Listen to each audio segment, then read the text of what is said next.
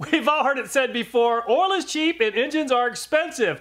But the real question is Pennzoil's cheap oil just as good as their expensive oil? Let's find out. Is it possible that all these motor oils are the exact same? After all, they probably came from the same factory. In the first test, we'll see which oil flows the best when it's extremely cold. Then we'll see which oil offers the best protection against engine wear. We'll compare the oils to see which is best at resisting thermal breakdown and evaporation. Then we'll look at an oil lab test report for each of the oils to see how they compare. Fuel-contaminated oil is very common in modern vehicles, so we'll see how the best oil in the lineup performs when it becomes contaminated with fuel. This is the first time I've tested Pennzoil's API SP motor oil. In the past, I've tested their SN and SN Plus motor oil. Let's send off the oil to an oil testing lab. The oil lab report will provide us a lot of great information on the oil's anti-wear additive package, detergent and dispersant content, as well as the oil's total base number. I always shake oil containers before sending off oil samples for testing, since part of the additive package may actually fall out of suspension and settle at the bottom of the container. Synthetic oil typically has better flow characteristics compared to conventional oil when it's really cold, so that moving parts begin getting lubricated sooner. I'll go ahead and place the oil in a freezer that's set to minus 40 degrees Fahrenheit, and we'll leave the oil in the freezer for 24 hours. At a price of only $17 for 5 quarts, the least expensive oil we'll be testing in the lineup is just the regular Pennzoil. All the motor oils we'll be testing are SAE 5W30. I was hoping to find a Pennzoil conventional motor oil, but all I could find is a synthetic blend. Meets or exceeds the requirements for ILSAC GF6A, API SP, and all previous categories. Looks like this oil came out of Texas. The Pennzoil Platinum's on the left and the Ultra Platinum is on the right. Both of them are made of natural gas, so the question is, are they the same? And is the Ultra Platinum worth the extra money? The Platinum has a DEXO certification, and actually the more expensive Ultra Platinum does not. This one too comes out of Houston, Texas. It also has an API rating of SP. In the first test, let's compare the regular Pennzoil against the Ultra Platinum, so the least expensive against the most expensive, to see if they perform about the same. Motor oil definitely needs to be able to handle high engine temperature. I'll first measure out 200 grams of oil in each of the oil containers, and then we'll crank up the heat to around 365 degrees Fahrenheit for 2 hours. I'll rotate the oil containers every 10 minutes just in case one of the burners is hotter than the other. And there seems to be more oil vapors coming out of the synthetic blend compared to the Ultra Platinum. The test for this is the NOAC volatility test, which is an ASTM test which exposes oil to a lot more heat than this test to simulate engine operating conditions around the upper piston ring area of an engine. High quality oils resist evaporation and thermal breakdown. So at the end of this test, we'll find out how much evaporation occurred with each of the oils. And the regular synthetic oil container started out weighing 394.61 grams, and now it weighs 387.09, which is a loss of 7.52 grams. The Pennzoil Ultra Platinum oil container started out weighing 411 grams, and now it weighs 406, a loss of 5 grams. So the Pennzoil Ultra Platinum performed a lot better than the synthetic blend at 33.5% less evaporation. Let's test the lubricity or the film strength of the regular Pennzoil against the Pennzoil Ultra Platinum next. We'll begin by adding 40 milliliters of oil that's been exposed to heat into the test cups. To avoid a dry startup, I'll coat the test wheel as well as the test pins with motor oil. Once the test is finished, we'll compare the size of the wear scars on each of the bearings to determine which oil provides the best film strength. This test doesn't simulate engine operating conditions perfectly, but it'll provide us with some great information. Between each test, I use brake parts cleaner to clean the test equipment, and then I use sandpaper to resurface the test wheel. There definitely seems to be less friction with the Pennzoil Ultra. The watt meter is showing less energy usage, and the number is dropping quickly. And the test is finished, so let's compare the size of the wear scars for each of the oils. The test pin for the synthetic blend is on the left, and the Pennzoil Ultra Platinum is on the right. I used a microscope with my calipers to get an accurate measurement. And the Pennzoil Ultra Platinum has a 7% smaller wear scar compared to the synthetic blend. So the Pennzoil Ultra Platinum provides much better wear protection compared to the synthetic blend. Before we compare the full synthetic against the platinum, let's see how the oils flow at minus 40 degrees Fahrenheit. The oils are arranged from least expensive prices on the left to the most expensive on the right. And the most expensive oil, the Pennzoil Ultra Platinum, is on the right, and it's the first one out of the gate. And the synthetic blend and full synthetic is just behind the Ultra Platinum.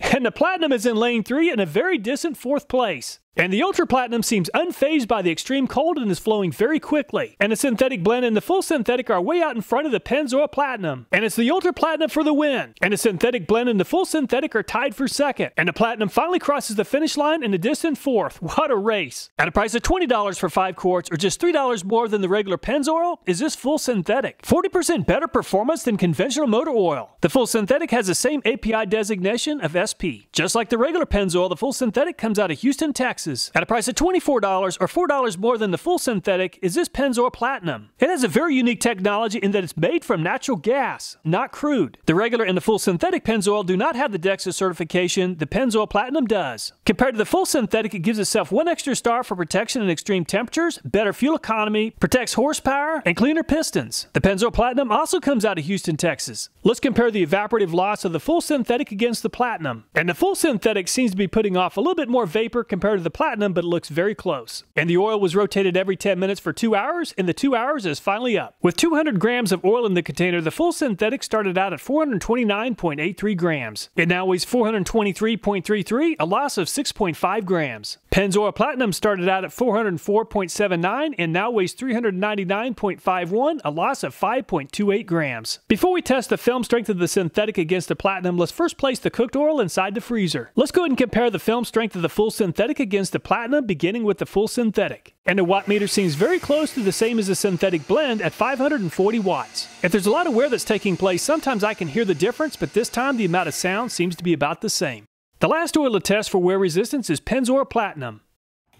And the Pennzoil Platinum seems to be performing about the same as the full synthetic, around 540 watts to start the test. However, it does seem to be drawing more energy compared to the Pennzoil Ultra Platinum. Time is up, so let's take a closer look at each of the test pins under a microscope. And the size of the wear scars are almost the same at 7.34 millimeters for the full synthetic and 7.33 for the Platinum. Oil is relatively cheap and engines are expensive, but the oil that has the best wear resistance is the Ultra Platinum. It came out with the smallest wear scar of 7.1 millimeters. Full synthetic and Platinum were practically tied at 7.33 and 7.34 respectively, and the synthetic blend 7.57 millimeters. For evaporative loss, the Ultra Platinum barely edged out the Platinum at 5 grams of evaporation compared to 5.28. Not surprisingly, the full synthetic did better than the synthetic blend at 6.5 grams of evaporation compared to 7.52 for the synthetic blend. Let's see how the heat exposure impacted the cold oil flow speed of the oil. Once again, the Pennzoil Ultra Platinum in lane 4 is out of the gate first, and the synthetic blend and fully synthetic are in second. And Pennzoil Platinum in lane 3 is finally on the go. And the Ultra Platinum has a huge lead over the other 3 oils. And Pennzoil Platinum is in 4th place, but it's catching up with the synthetic blend and the full synthetic. And the Ultra Platinum in lane 4 is first to cross the finish line. And the other 3 oils just crossed the finish line at nearly the same time. So 3 of the 4 brands performed almost the same, but the Pennzoil Ultra Platinum is consistently the best. If you want to see the original oil analysis results, I'll leave a link in the video description to all 4 reports. All of the new motor oils had 1 or 2 parts per million of aluminum, and the same for iron, which is pretty typical and nothing to worry about. There's no other harmful metals inside the new oils. Barium, boron, calcium, and magnesium are detergents and dispersants. If you add up the totals for each type of detergent and dispersant, the synthetic blend has 1,608 parts per million total. The full synthetic has quite a bit more at 1,893 parts per million. I'm pretty surprised that the Platinum only has 1,278, which is the least amount in the lineup. The Ultra Platinum has by far the most at 2,308. Anti-wear additives are incredibly important for engine life and performance, and the synthetic blend has a total of 1,393 parts per million. Full synthetic has more at 1,521 parts per million. Once again, Platinum has the least amount in the lineup at 1,206, and the Ultra Platinum has the most in the lineup at 1,605. All the motor oils were within the normal range for viscosity. However, the Pennzoil Ultra Platinum has the highest viscosity at 210 degrees Fahrenheit, and it flowed the fastest at -40, so it's a very well-designed oil. The total base number is the oil's ability to neutralize acids, and the Pennzoil Ultra Platinum has the best TBN of 7.4. Pennzoil Synthetic finished in second at 6.6, Synthetic Blend 5.8, and Platinum 5.2. Turbocharged engines or engines with gasoline direct injection oftentimes have fuel-contaminated oil, especially during an extended oil change interval of 10,000 miles or more. So let's take the best oil in the lineup, the Pennzoil Ultra Platinum, and contaminate it with 5% gasoline. Let's see how it performs on the lubricity tester.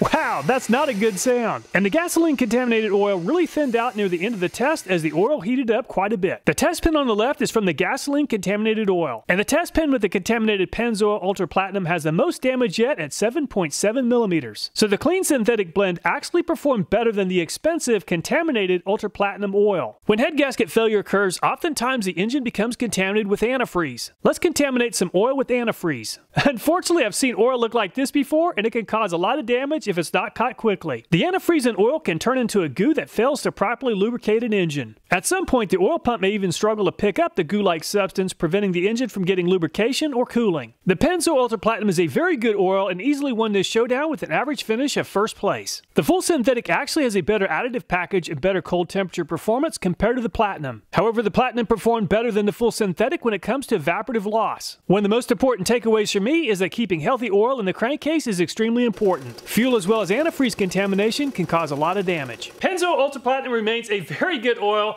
As some of you recall, a couple years ago we had an oil showdown and it came out in second place, only getting beat by the Pennzoil Signature Series. If you have a turbocharged engine or one that has gasoline direct injection, I'm definitely not a fan of extended oil changes. Unfortunately, the oil becomes contaminated with fuel pretty often in that type of engine, and it can also cause a lot of wear on the engine. All the videos on this channel, including this one, are viewer suggested. So if you have a video idea, I hope you'll take time to leave a comment. Thanks so much for watching. Please take care and look forward to next time.